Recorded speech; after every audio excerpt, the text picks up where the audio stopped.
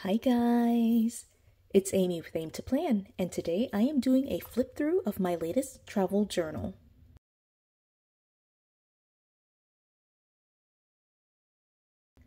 So this was a project that I put together a couple of weeks ago, maybe a month ago, on my channel. I will link the setup for this, or it wasn't really a setup, it was more of an explanation of what I was going to be doing in terms of travel journaling for 2024.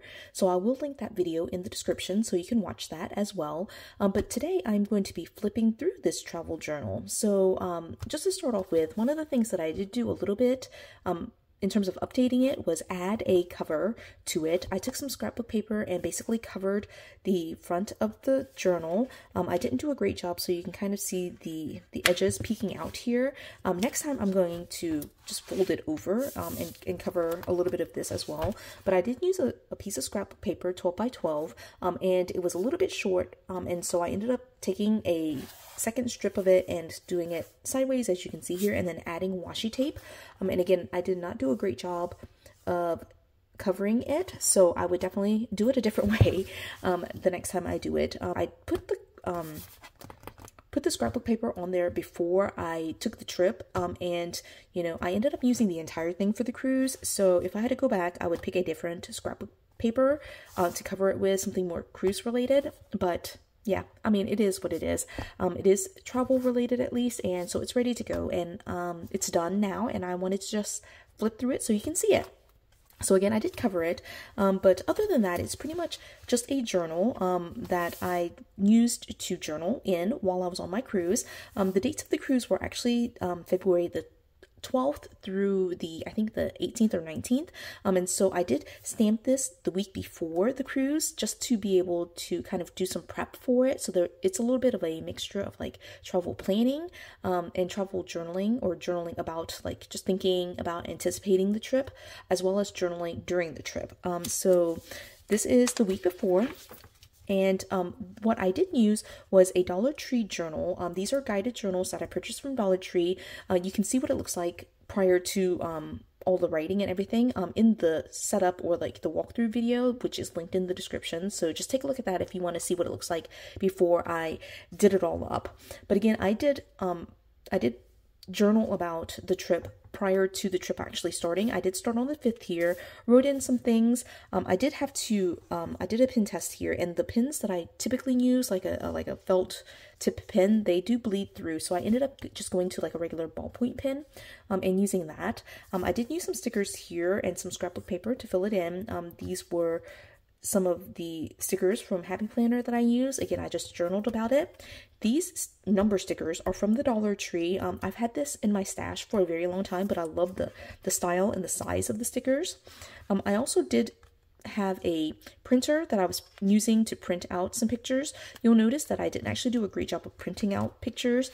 I do need to get in the habit of trying to print out photos while I'm on the trip, but I did do a good job of journaling. So again, this is before the trip, so I had more time to decorate. One of the things that I did do for the trip was I decided to create some door magnets, and so I did print this out on the printer that I got. Again, that's in the setup video, but I printed out these magnets. I put them onto magnetic sheets, and then I stuck them on my fridge. They ended up not actually being able to like be magnetized to the cruise door, the door for our stateroom on the cruise. So I did it, but it didn't actually get to be something that I used. I did use an F from a magazine that I cut out. And then here was just kind of like a loose packing list. I do use a packing list that I have on a Word document, but this was just some notes for some updates that I wanted. I did also purchase some magnets for our cruise door, and these were just like copies. I made like I literally put the magnet on my printer copier and just copied these magnets. These are like actual size. So I put that there. I got my new Valentine's Day themed magnets. That was awesome. And then here, just journaling about what happened on the 10th. On the 11th, I don't know. Okay, this was the 10th. So this was the day that we were traveling. One of the things that Sophia's really been getting into is listening to Kids Bop. And so we turned it on the radio. There were a couple of, I had a couple of other things in there, but we did cruise out of Galveston. And so this is one of the few things that I saved in its like original form. This is just a like flyer that we got at in Galveston. We didn't do anything Mardi Gras related, but I thought it was fitting because the cruise had a lot of Mardi Gras themes, and we were going out of Galveston, which has a very big Mardi Gras celebration, so I just stuck that in there. All right, and then I don't know if this was for the 11th or like right after, but there were a couple of stickers that I got from Arby's, so I stuck that on here. And then this page, I was going to go back in and stamp it for the 12th and forward, but I obviously didn't do that. And so, yeah, this is when we're actually on the cruise. This one, I definitely, I did not enjoy the cruise port. So the Galveston port, we did not like, so I kind of was journaling about like how rough of an experience it was for us, at least in our opinion. And so I did journal about that on the 12th, which is the day that we embarked on the cruise. And then you can see here I skipped a day, which I didn't mean to do, but I did skip a day just because, you know, the 13th, I guess we were just, it was a sea day. I just wanted to enjoy it. But then on the 14th, one of the big things that I love to do on cruises is do trivia. And so starting on the 14th here, you can see I started just writing in here all of the trivia answers that I had. I like to just take notes and, you know, just kind of do those types of things. I have like a random thing right here. I don't know what that is. So lots of trivia. And again, like I said, for the cruise itself, there were lots of different things, themes going on. There's lots of trivia, lots of things to do. But one of the big things was, of course, Black History Month. And so I took a couple of coloring sheets. I didn't actually color it, as you can see here, but I did tape them in just to kind of memorialize that we were sailing on the cruise during Black History Month. And then of course it was also the beginning of the Lunar New Year, and so they had a couple of coloring sheets related to that. More trivia, as you can see here. I think I'm skipping a page. Oh, I must have taped it down. So one of the things that this guided journal has is like 7 pages in between, and because I was using so many pages for like the trivia, I did tape down. It's I don't know if you can see it, but it's basically like one of those weekly pages that looks like this, and I just kind of taped those 2 pages together so it'd be more of a flow into this page. And then again, more trivia, right? And that was all the 15th, right? All that trivia, all that type of stuff, right? Then coming back here to the 16th, it was actually kind of interesting. On the 15th, I did all of the trivia. The trivia was pretty much in the morning going into early afternoon. And then we decided to try to go to the splash pad. Sophia had a little bit of an issue of wanting to go to the splash pad, so I was journaling about that. Then a couple of other things related to just like some work that I was doing while on the cruise. And then I wanted to, I apparently just pulled one of the trivia sheets here and stuck them in here. This is the trivia sheet that you're supposed to use during the trivias, but you know, obviously, as long as you're writing them down, the answers down, I just feel like it's not that big of a deal. And then I taped down several pages here. You can see here I taped down, it's one of those weekly pages again.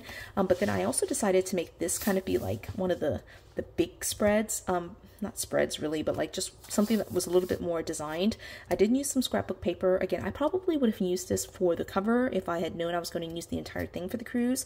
But I covered up, just like taped it down onto the paper. And one of the big things for me was that this cruise was my platinum cruise. I turned platinum, which is one of the VIP statuses for Carnival. And so they had their VIP platinum and diamond gathering, as you can see here. And so this was the invitation for that.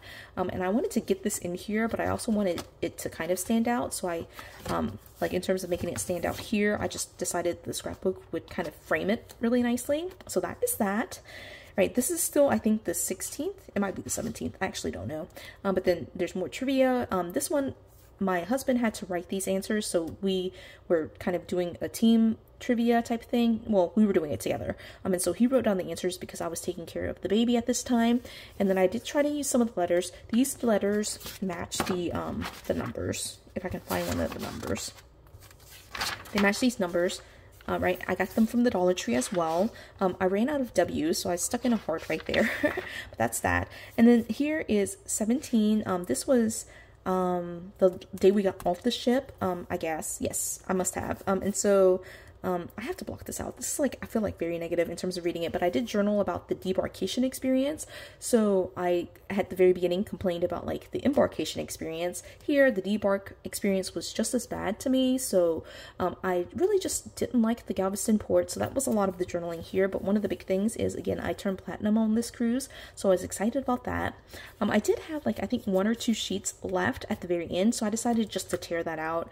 Actually, no, I was taking work notes on it, so I tore it out just because I put that into my work planner. But yeah, I finished the entire thing and used all of these pages. And actually, now that I did it, it really works out well to use one per trip. And so my plan is to do the same thing for an upcoming trip that I have. As you probably know, if you've been following along with me on this channel, I will be going to Go Wild in April. But one of the big things for me is that it is going to be where I'm going to be at Go Wild, and I have a separate Go Wild notebook and planner for that. But I also do have plans to do some family related stuff. My family is going with me. We are driving there. We're not flying. I'm not going by myself just to the conference. We're going to be as a family going to some other things. And so I want to put together a book like this for the things that are non-Go Wild related, so that way I can keep track of some of the family memories and some of the things that we're doing related to the trip. And then, just like I said earlier, I really want to try to be better and like get into the habit of using the printer a little bit more and printing out more photos and putting those things in here. So again, I think it would work out really well to have one book per trip. And so even if I don't finish out the entire book or use every single page, at least all the photos that I want and all the journaling for that trip will be all together. So that's kind of what I'm thinking. But really, this was just a flip through of this travel journal, so I hope you enjoyed that. I really enjoyed this method of doing it with like the journaling as the focus rather than the memory keeping and the ephemera. Even though I love smashbooking, I love memory keeping and photos, I think focusing on the journaling just made it less pressure for me. And so I'm going to continue to do this for 2024. Obviously, subject to change. I can always change my mind, but I enjoyed it for the first trip that we took. So we'll see how it goes for the next trip, which is the one in April. But again, short video, I think, but hopefully this gives you some ideas for travel journaling and you know how it might be something that you can incorporate into your travels. Let me know if you saw anything that you would change or anything that stood out to you. I would love to get your comments and feedback for this flip through. And I hope you did enjoy this video. If you did, give it a thumbs up. If you haven't done so already, subscribe to my channel. And until the next video, bye guys.